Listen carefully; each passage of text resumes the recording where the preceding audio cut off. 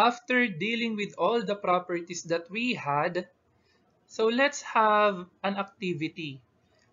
This activity will help you in answering your learning activity sheet in Math 9 third quarter, the week 1 and week 2. Ngayon, ang gagawin natin dito, so we're going to identify kung ano yung missing part. And we're going to identify also or determine kung ano yung applied or applicable na property doon sa certain item natin. So ang pwede nyo gawin dito ay you can pause the video for a while and then try to answer before ko i-reveal yung correct answer. Okay, so let's start. So we have here parallelogram STUV. So ito po yung STUV and we have diagonals SU and diagonal TV with the point of intersection as point E. So let's try number 1. So we have here SV is congruent to. So saan kaya congruent ang SV? Ito yung SV. Congruent ba siya sa ST?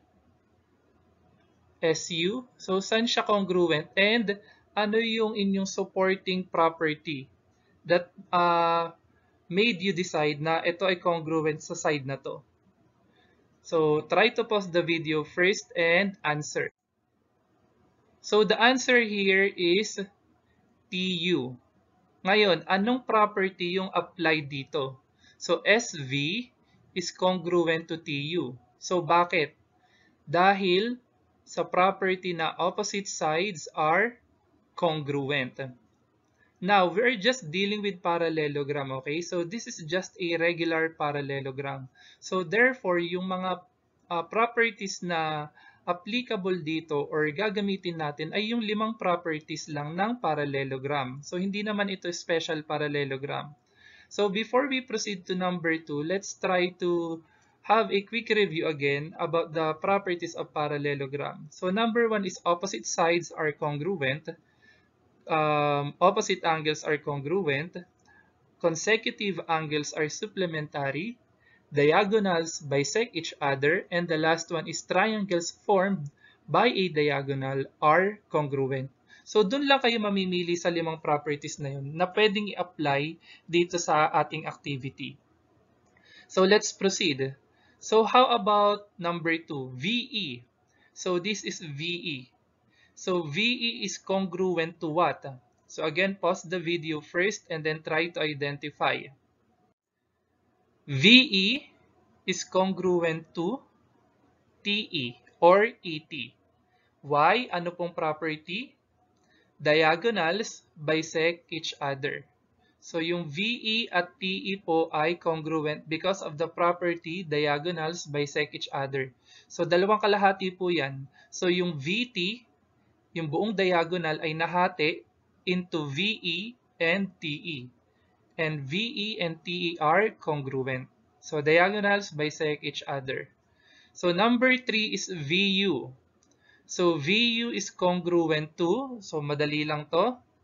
So the answer here is ST. So what property? What property supports this item? So opposite sides are congruent. So VU and ST are congruent. So next is angle SVU. So saan siya congruent? Angle SVU. SVU. So this one is congruent to angle STU. Bakit? So kung makikita nyo yung SVU at STU ay opposite angles. So they are congruent because of the property opposite angles are congruent. Okay, next.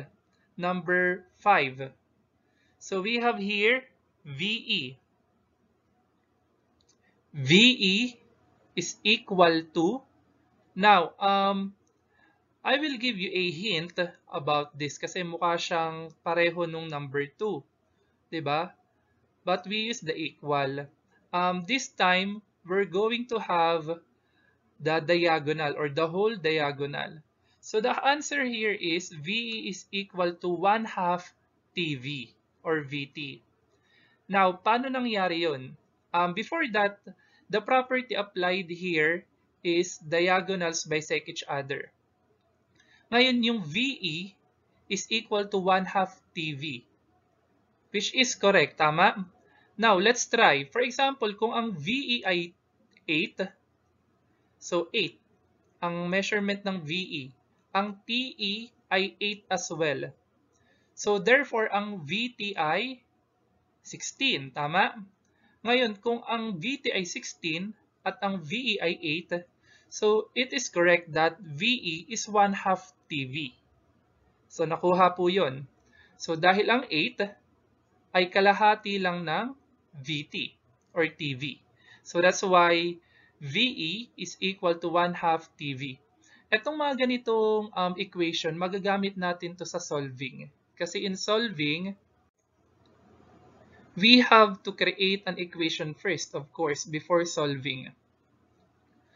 Second to the last is number 6. So we have here angle VST plus is equal to 180 degrees. I think you have already an idea. Na kapag pinag-add yung dalawang angle, so that is 180 degrees. So ano kaya ang sagot dito? You can pause the video for a while and then try to find the answer. Actually, we have two possible answers here. So the answer here is angle STU. So bakit? Anong property? Consecutive angles are supplementary. So therefore, yung magkatabing angle or magkasunod ay equal or kapag pinag-add ay equal to 180 degrees. So we have here VST. Ito po yan, VST. Ito po ang VST, VST. And the other one is STU. STU is here. So magkatabi po yan. So therefore, kapag pinag-add yung measurement niyan, so that is equal to 180 degrees. Ngayon, sinabi ko kanina that there are two possible answers. So aside from having STU, angle STU as our correct answer, ano pa yung katabi ng or consecutive ng VST para maging 180 degrees? So the answer here is angle SVU or UVS. So ang VST at SVU ay consecutive angles as well. So therefore, kapag pinag-add mong measurement ng VST at ng SVU, so that is also 180 degrees. So here in number 6, the correct answers are angle STU and angle SVU. So last one is triangle SVT is congruent to.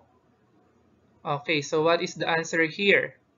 Ang technique lang naman dyan, in parallelogram, we only have one property that involves rectangle, di ba? So yun yung triangles formed by a diagonal are congruent. So that is the property na applicable dito sa number 7. So what is the correct answer here? So ito po yung triangle SVT or SVT. Ito po, SVT. So ito po yung triangle. So yan po ay congruent to triangle UTV. So connect the dots lang po, UTV. And then you will form a triangle. So that is our activity. So our next one is solving. So dun na po ninyo i-apply yung inyong understanding about the